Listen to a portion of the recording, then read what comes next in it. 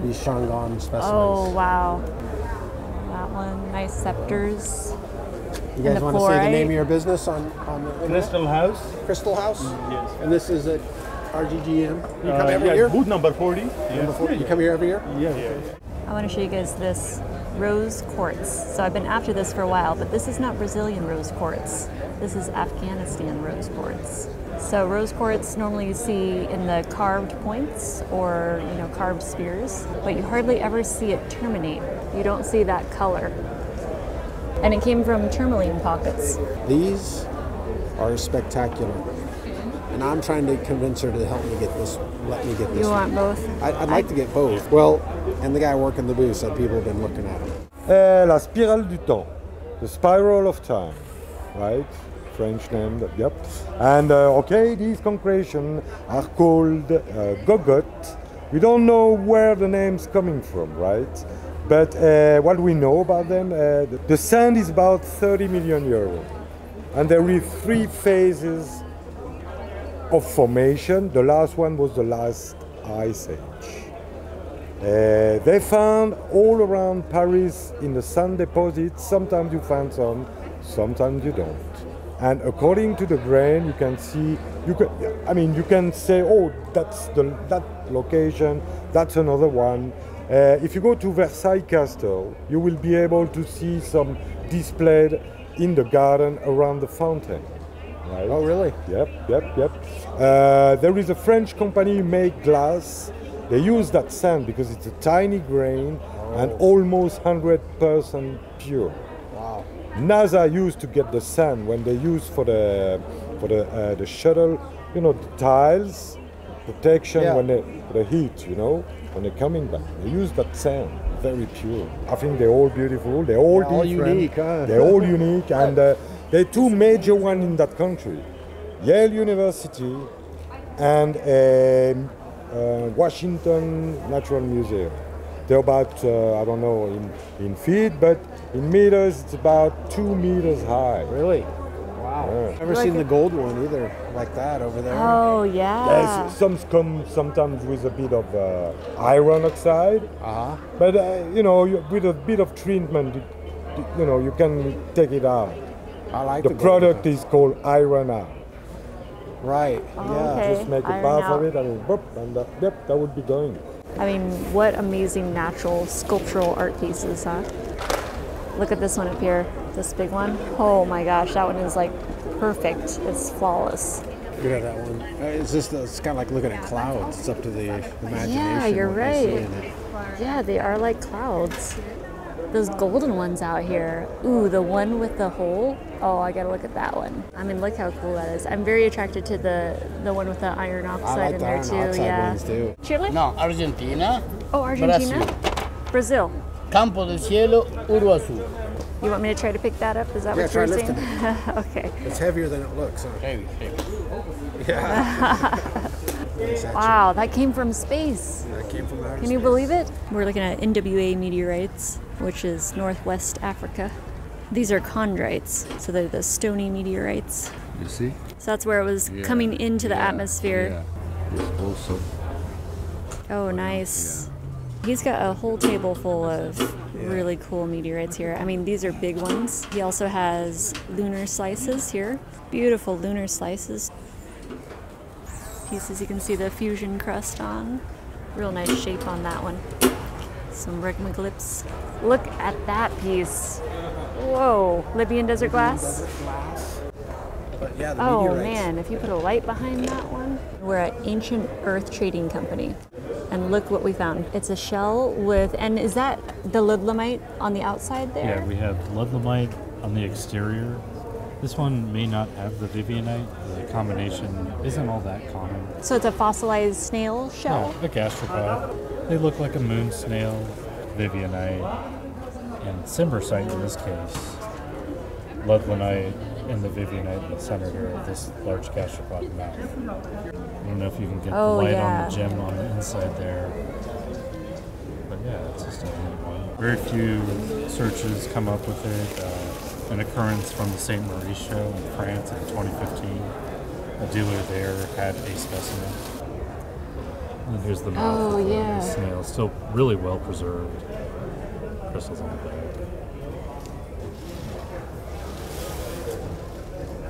That's really neat. That is really cool. A gemmy. All right, and you're Aaron? Yep. So nice to meet you. Thank you for sharing those with us. Thank you guys. Oh, look at that, it's sold. Look, they sold the nice specimen of aquamarine. We're at 8 Treasure International Company. Look at all that color. Wow, okay, so pink fluorite from Pakistan. That is gorgeous. Oh, I love And then the clarity of that.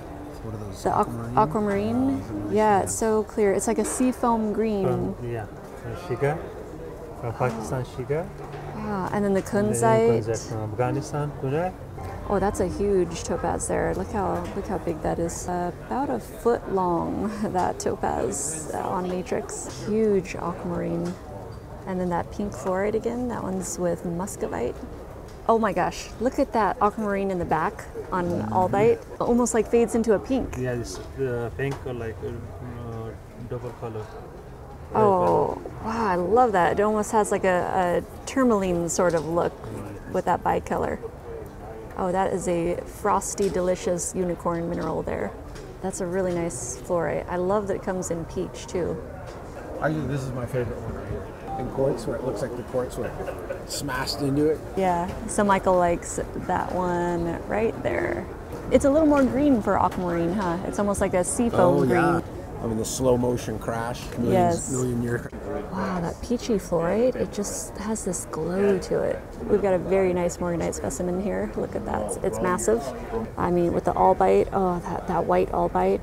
Kunzite. Kunzite is another one of my favorites too. I have small pieces on the website. It's pleochroic, so when you turn it different directions, you can see the color sort of shift. Sometimes if you look at it just straight on, it just looks more clear.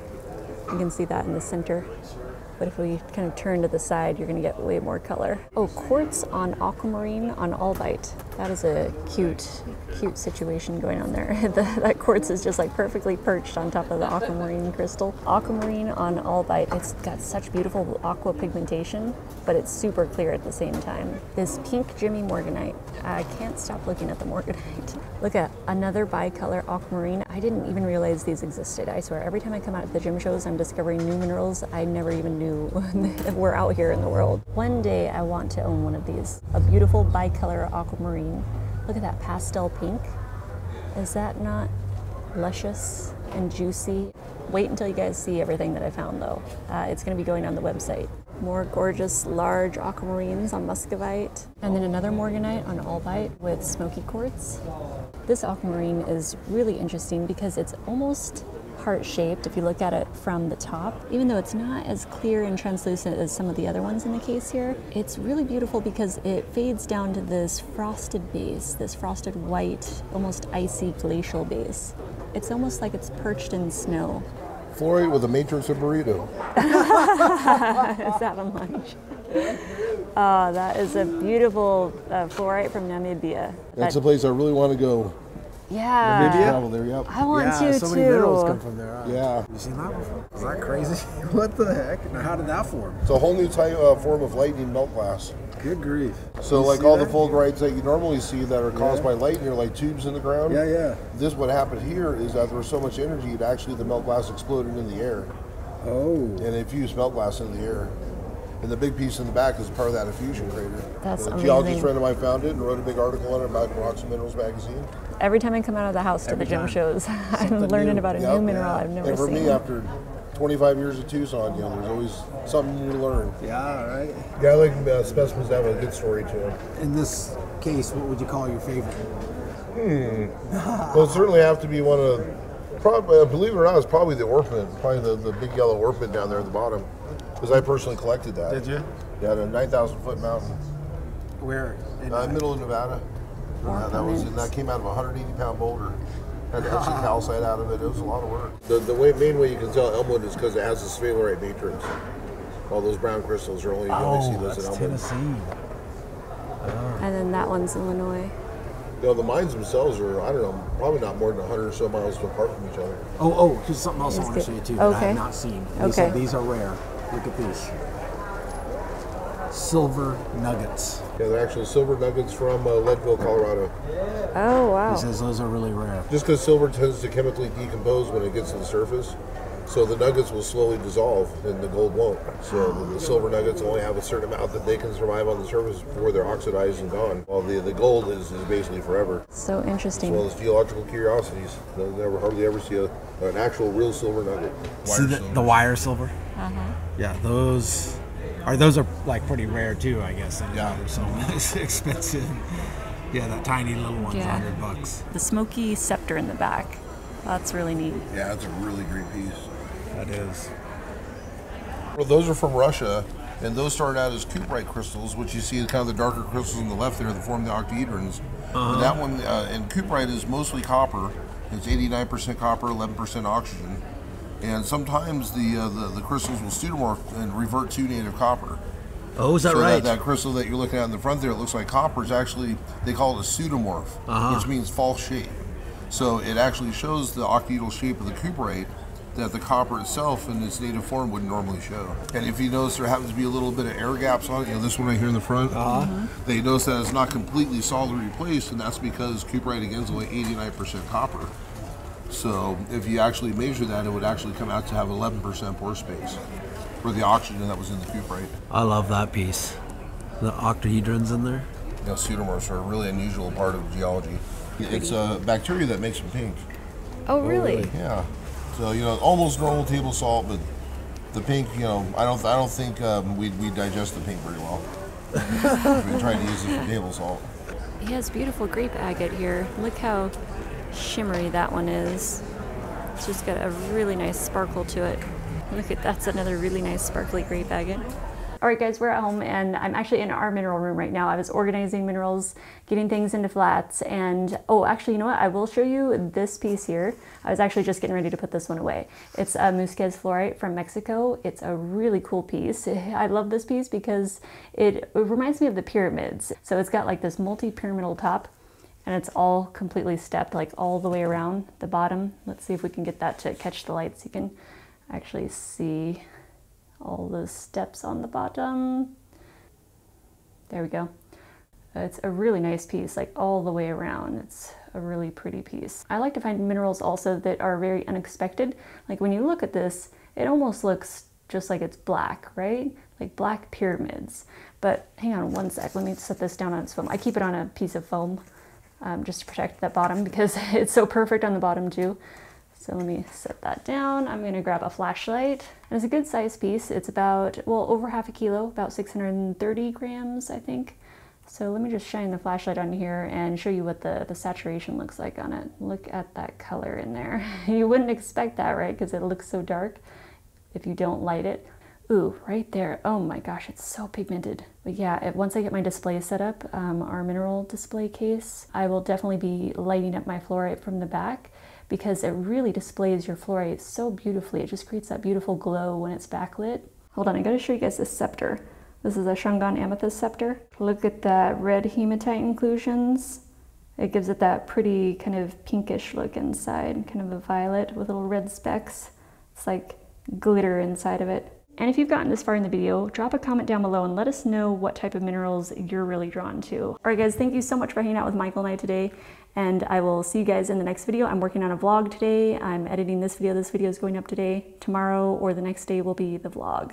All right, love you guys, and I'll see you in the next video. Bye.